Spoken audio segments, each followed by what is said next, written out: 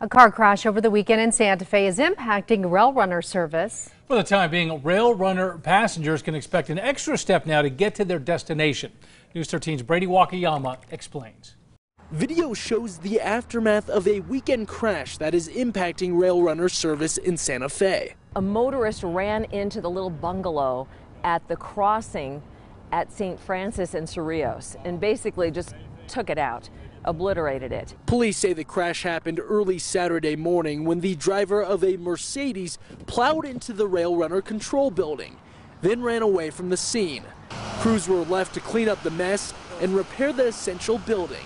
Rail runner officials say although the building is small, it controls all of the rail runners' signaling and gates on this busy Cerrillos and St. Francis Drive intersection.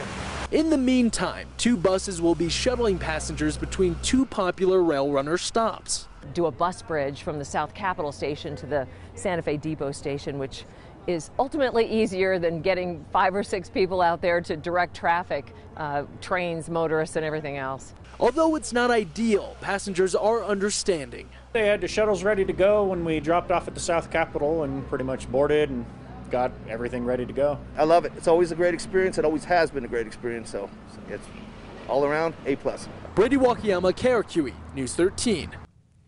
Rail runner officials expect to have that control building repaired by the end of the week so that passengers will not have to get shuttled anymore. Santa Fe police have yet to give an update on the driver in that crash.